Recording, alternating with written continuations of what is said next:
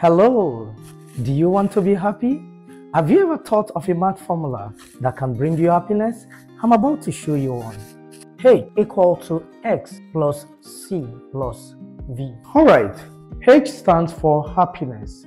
The S in the mathematical equation stands for the cellular set point. The C stands for the condition of living or the condition of our lives. And of course, the V stands for the voluntary actions or the choices we make every day. Some factors in this happiness formula are out of our control, but there are some that are within our control that we can actually improve upon. A lot of people think that to be happy or happier, they need to prioritize C, which is conditions of our living. Is that really the case? Now, we are going to look at each aspect of this happiness individually.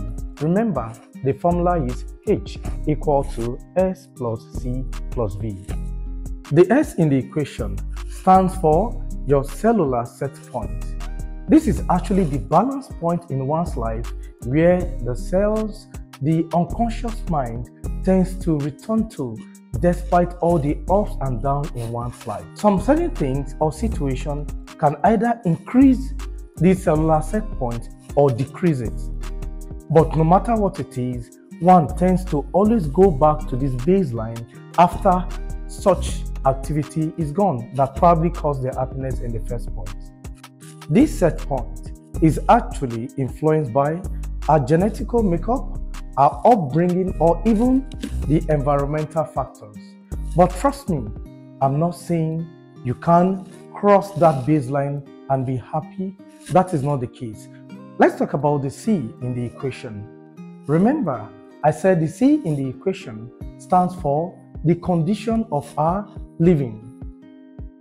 It should interest you to know that no matter what you buy, no matter all the luxuries you have, the happiness you generate from such will just be 10% of your happiness. And trust me, research has shown that it will last for just 1 to 3 days and that happiness will be gone. So you can see that the condition of our living does not really or necessarily give us the happiness we so desire, just like the marketing and the media out there portray it to be. But let's talk about the final one, which is the part I really love. The V in the happiness equation stands for voluntary action or the choices we make every day. For me, this is the most important aspect of this equation. I'm going to tell you why. This is the aspect of the equation we can actually control to a reasonable extent. When things happen to you, what kind of meaning do you ascribe to it? When you ascribe positive meaning, it will enable you to give a positive response or you make a positive choice. This in turn will tint the happiness equation to you, which will make you to be happier. Remember, the happiness equation is H equal to X plus C plus V.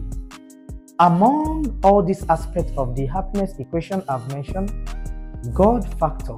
I know you believe in God. The God factor must be there. For now, I'm going to say bye. See ya.